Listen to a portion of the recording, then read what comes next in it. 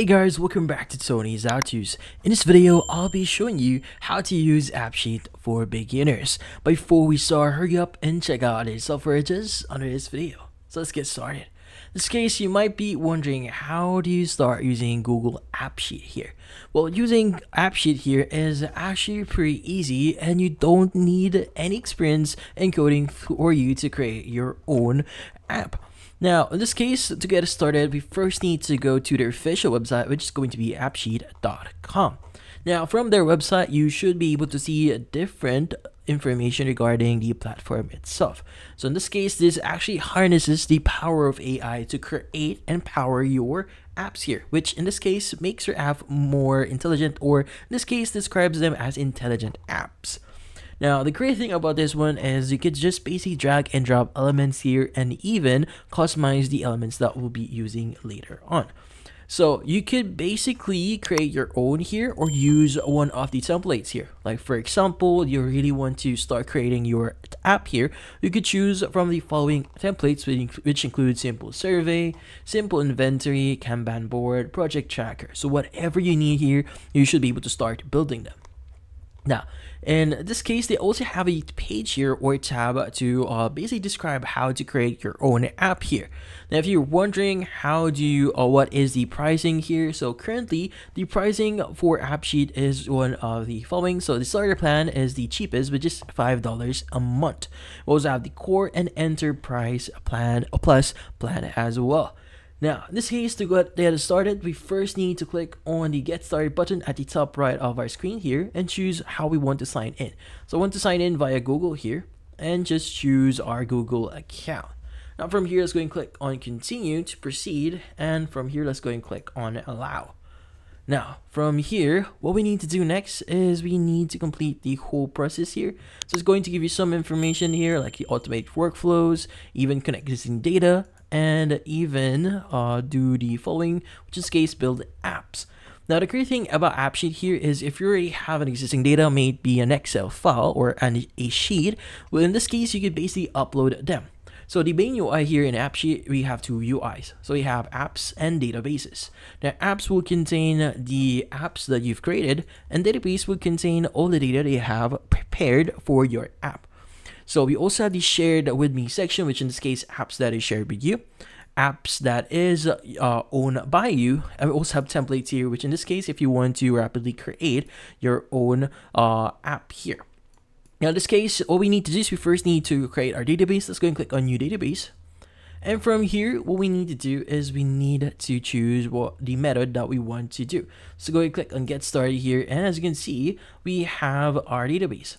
So for now, we have the following. So in this case, we have our column, which in this case is going to be the name or the name of the value that will be later on retrieved for our apps. So we have our signee, we have the status and date.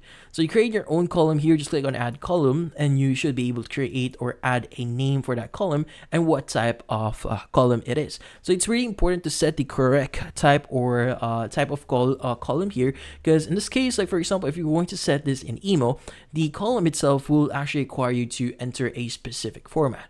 So just to give you the idea, I'm going to add an email section here. And from here, let's go ahead and add or whatever here.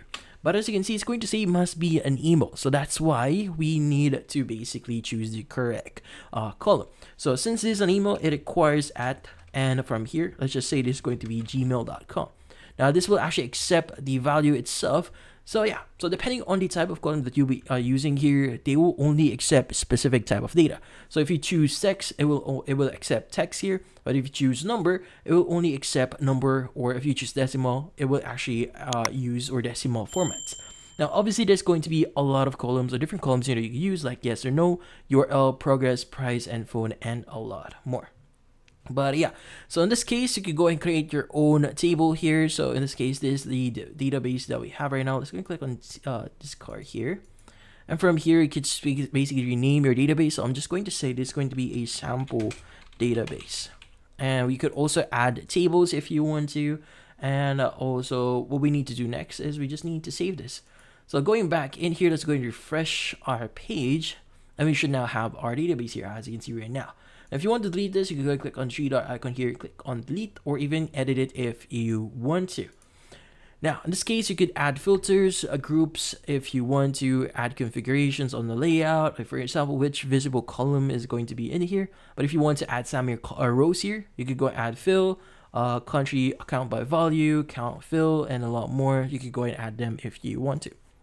Also have the grid here, which in this case, grids or basically organizes your data for you. So we want to use the grid layout here. You can go ahead and see the current layout for this one. So it's going to arrange it in a way that you want to actually view them. So depending on your requirement here. But yeah, so in this case, I want to actually choose a one that is going to be beneficial to me. Let's go and choose the following values. So in this case, you can cancel the grouping itself if you want to. Like for example, if you just group this by status, is what it's going to be look like. So I want to revert that by clicking status again and making sure that I uncheck the grouping here. So in this case, I could go ahead and cancel it if you want to. Just click on cancel grouping. So in this case, going back here, we now want to go to apps. Now from here, just go and click on explore templates here. And we want to choose one of the following templates. So for example, we want to create a simple survey, inventory or simple survey here. Let's go ahead and choose this one. Let's go and click on it. And that should actually use that specific template for your app. Now in this case, you could go ahead and do the following, like for example, copy and customize or look under the hood if you want to. So for now, we want to click on copy and customize, and we now need to add our app name. So for example, I'm going to say test app survey, and from here we want to use the category. So for example, field service, property and management, inventory management. So in this case, maybe I want to say this is for marketing. Let's go and click on copy app. Now this will actually copy the app itself, and once it is successfully copied, you should be able to start editing the actual app. So in this case, let's just wait for it to load up. So once you actually open up the app here, you should be able to start editing it. As you can see, this is what the form is going to look like. We have buttons, we have date and time here. So in this case, at the right side, this is what it's going to look like. So if you want to edit a specific section, you could go ahead and click on the edit button in here and just click on edit column or edit column or order. Let's go and click on edit column. Now you could change the following details, like for example, the column name, the show, the type, the values for it, allow other values if you want to. Now, if you want to see the actual data, you could go and click on go to data here, and you should be able to see the actual data here. So in this case, we have the name of the data here, the type, and the ID, like what we saw before the database in here. So if you click on view a data source here, you should be able to see the actual source of this data.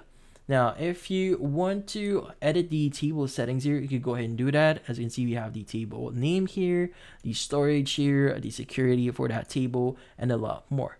So obviously there's going to be a lot that you do here. Let's go ahead and go to the other things that we could actually do. So in this case, you could go ahead and click on delete. If you want to delete the public form here, you can even use the generic schema, add virtual columns if you want to. So yeah. Now the great thing about this one is you can actually change the view itself. So for example, the phone is actually flip on the side, you can change the view itself and just have a preview of it. You can also use the mobile here, as you can see right now. So in this case, if you want to edit a specific column here, you could go ahead and click on the icon or the pencil icon here, and you should be able to edit it. And if you want to make the actual data editable, you can go and click on editable here if you want to require that specific information whenever someone actually enters or use that specific section. As you can see, we have the asterisk on it. So as you can see, it is required. So in this case, it is currently date and time here is required, as you can see right now. So whenever you actually uncheck this, it is no longer required. But let's go ahead and keep this one as is.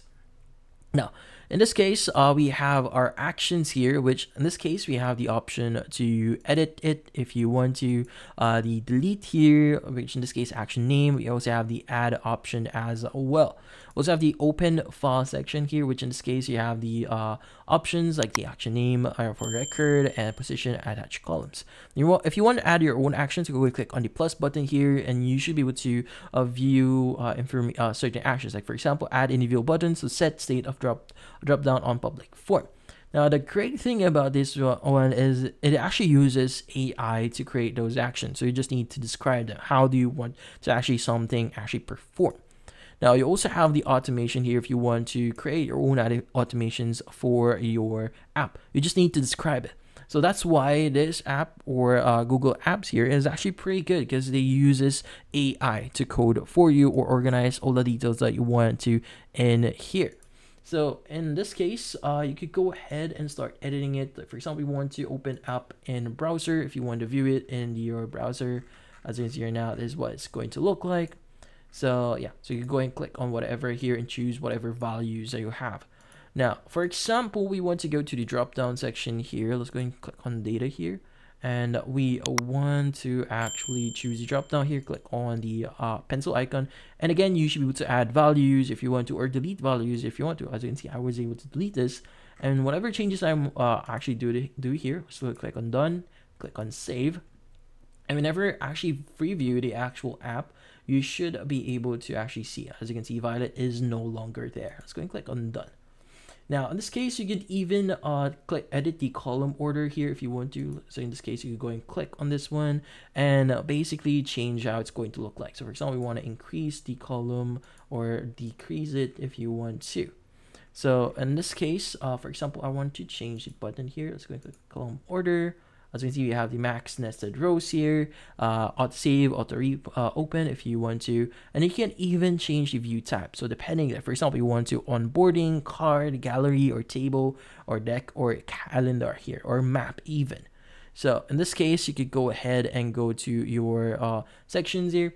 So for example, let's go and click on the form section here. If you want to edit it, you could basically change the theme, primary colors, the app logo if you have that, launch image and background image as well. So there's going to be some customization that you could do here. Now in this case, so in the section here, whenever you actually go to the form section here and click on the edit view option, you have the column order here. So in this case, if you want to basically add a new section or a new entry here, so just give me the idea, I'm going to click on add here, and I want to add a column after. So I want to actually choose all other columns here, and you want to go ahead and click on select column, and that should actually create your own column here. And if you want to rearrange them, you could go ahead and click or press and hold on the left side here.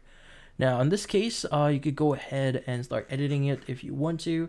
So yeah, so in this case, that's about it. So it's actually pretty simple on how to use it, and the options here or the capabilities that you could do or edit here is quite nice. But the it's quite simple here if you want to use it, especially for people who do not know how to code. You should be able to start using it. As you can see, since I did signature here, I should be able to add them again. So yeah, so that's about it. So if you found this video helpful, hit the like and subscribe button and watch our next video.